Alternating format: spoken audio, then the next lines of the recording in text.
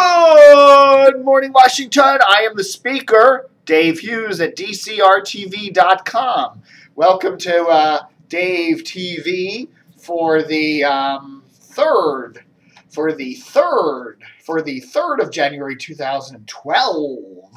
Well, one of my New Year's resolutions is to cut back on my intake of caffeine. Okay, I do a lot of tea drinking in the morning, and then I started pounding the colas and stuff middle of the day, and I find that I go to bed fine, just, hit the sack at 10 or 11, and I'm fine. And I sleep about halfway through the night, and then about 2 or 3, I wake up, and then I just lay there. And most of the time, I can fall back to sleep again, but some of the times I kind of don't, and it's just miserable the next day. So I've been, asking around to friends and stuff, and people say, well, one of the things you ought to do is cut back the caffeine, especially what you drink in the afternoon. So, I always buy the cheap stuff. This is the Safeway Refresh Cola. I haven't had any of this since December 31st, okay? None of this since then. This is what, 99 cents a bottle, and I can't tell the difference between this and Coke or Pepsi. Tastes all about the same to me. Now, the Giant brand cola does suck, but this is actually, the Safeway cola is actually not too bad. But anyhow, this is it. I haven't had any of this. And you know what?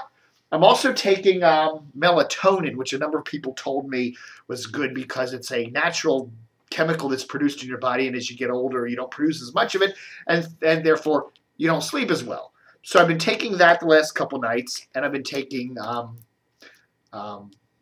what else have I? Oh, I have the sleepy time tea I sometimes sip on. And you know what? The last 3 nights I've actually slept pretty good.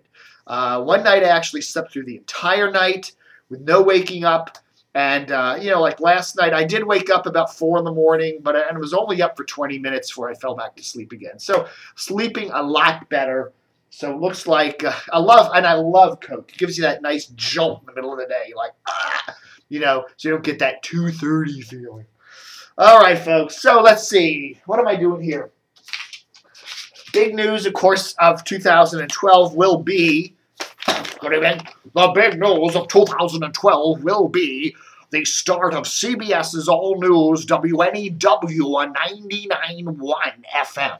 Now, I have said, and I the more and more I'm thinking of this, if CBS is really going to make a go of this and challenge WTOP for that huge $60 million of annual ad revenue, I really think that CBS ought to be doing a really killer signal. 99.1 is its transmitter is in western Anne Arundel County near Crofton, okay? So it's not an inside the Beltway signal. So, if you're living in Prince George's or in Anne Arundel or even southern Baltimore or eastern parts of the D.C. metro, you'll get it killer, great. But once you get across the Potomac into Virginia and up into upper Montgomery County and that kind of thing, and down into the Fredericksburg southern area there, Prince William, you're going to start finding the signal ain't so hot, okay?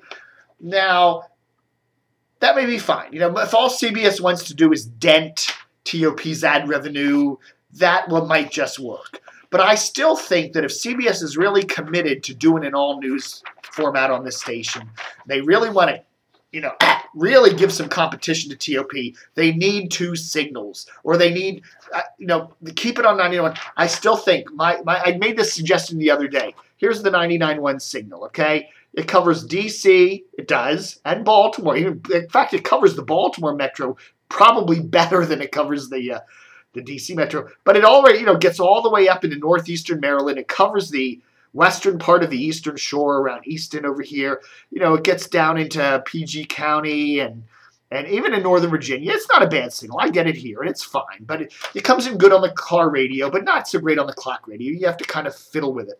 So what if CBS were to take 106.7, which transmitter here is in northern Virginia, there in Fairfax, Merrifield area, and put the all-newser on 2 frequencies. Look at the coverage area they would have. Now I skewed this a little bit because 106.7 signal would probably get better into Baltimore if it wasn't for 106.5. So 106.7 doesn't make it that far to the northeast. So I did kind of skew this cut this short here. But the signal for 106.7 is great all the way down into Virginia. I mean, Fredericksburg, Warrenton, even Charlottesville, Harrisonburg, Winchester, the western panhandle of West Virginia, the eastern panhandle of West Virginia, killer signal. So if you had it on both of these signals, you would have one massive coverage area. Probably the best FM signal in the Washington market, okay? Combined with these combined signals. So then what do you do? What do you do with 106.7, which is WJFK? Okay, you move it to 94.7, you know, out of Bethesda, and say adios fresh. I don't know. Maybe you could take PGC and try to tweak that format on 95.5 so that you get some of those fresh listeners. You know, you make it an amp format. Maybe you take PGC and you flip it into some kind of a rhythmic contemporary format that would kind of take some of that fresh music and merge it with the PGC, you know, urban music. You know, those could gel pretty well. And you could take one killer signal out of that and put it on 95.5. So then you would have WJFK on 94.7 out of Bethesda with a good signal in the center of the Washington area. You have a killer signal for this all-newser, 99.1 and 106.7. And then you would also have, you know, whatever's left of Fresh and PGC together. You know, maybe move Tommy McFly over to do the mornings on PGC. You know, I mean, now that Big Tigger's no longer there, you know. But I really, the more and more I'm thinking about it, the more and more I'm thinking that CBS really ought to, you know, do this from day one. Just surprise everybody, and when they launch that all-newser, have it on 106.7 and 99.1 later this month. So what do we know so far about the new CBS all-newser, okay? Well, we've got drips and drabs. Now, CBS hasn't released any information about the station since they made that announcement in mid-November. What was it, the 17th, 19th, something like that, where they actually said, hey, we're going to do it. Remember, we didn't even know the call letters of it then, but we did know this. Okay, this is the news that CBS has officially announced. Robert Sanchez is the program director, and he comes from WCBS, where he was, that's up in New York. They're a big 880, where that's their all-newser up there, one of their all-newsers, where he was assistant program director. So he's the program director here at the new WNEW. And we also know officially that Michelle Combs-Dolge, who used to be over at WTOP, she's now the news director. Okay, that was the official announcement that was made back in mid-November when they announced they were going to be doing the station. But since then, we've had a lot of dribs and drabs of who's going and who may not be going. And I thought we'd all just put it all together for you here so you could see, at least to the best of our knowledge, who's going to be over there. Here's what we reported this morning. Chris Barnes. Okay, Chris Barnes, he's coming down from WSYR, a news talker in Syracuse. And he's probably going to be doing overnights and reporting for the new 99.1 WNEW. And Bill Rakoff, he's a Baltimore radio vet who's currently working at KDKA, which is a news talker that CBS owns in Pittsburgh. He's also joining the new 99.1. We got that confirmed today. We've also told you that Tommy McFly, who does the mornings at Fresh 94.7, he'll be doing entertainment news for the new 99.1. Now, we did report that Greg Miklos might be joining over from, he's coming over from Channel 7 WJLA to be assistant news director. We reported that, and then we got some rumblings that maybe that won't happen. So that's kind of up in the air. Not quite sure about the status of this hire. We did also report, this was confirmed by WTOPers, that Evan Haining, a longtime anchor and reporter for WTOP, will also be joining 99.1. And we also did report that Amy Morris, who was heard mornings on WFED, WTOP's sister station, which covers federal government news, is also moving over to the WNEW team, along with Sarah Jacobs.